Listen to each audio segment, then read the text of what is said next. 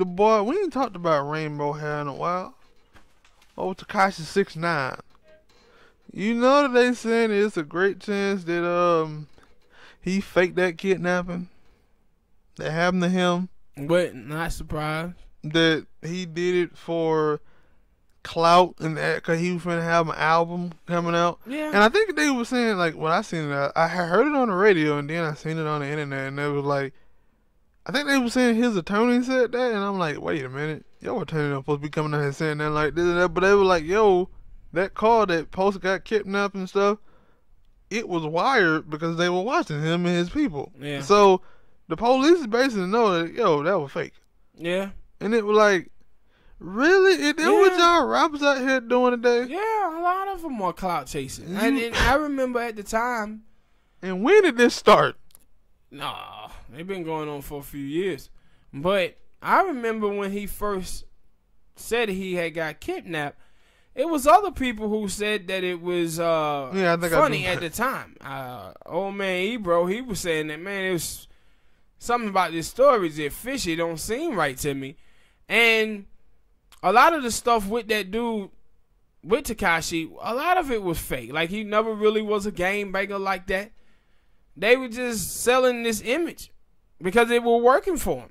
Mm-hmm. And the record label, and that's why I said, like, people are talking about him as, you know, all of the heat is coming down on Tekashi, but I think the record company, they have a role in this too, because they were pushing him to do these things and allowing him to do these things because they felt like it was going to make them more money.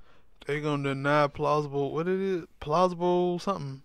Plausible deniability or some shit like that. Yeah, but and so I was not surprised at all that people are saying that that kidnapping is fake.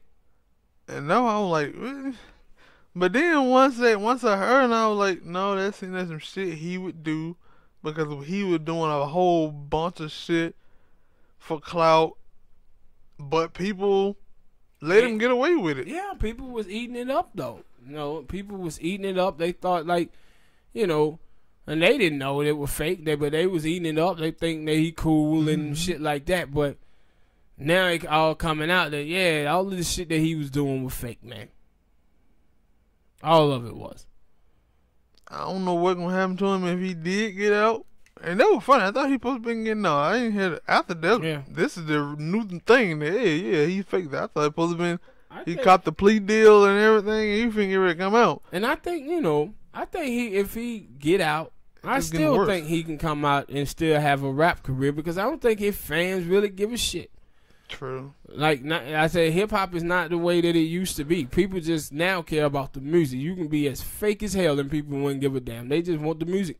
Yeah, and like I told you before, I thought that people would have stopped listening to the Migos after the Migos came out and said that, yo, them guns in our music video, they were just props and stuff. We don't really do that type. We don't live that type of life, and it like. No, I didn't.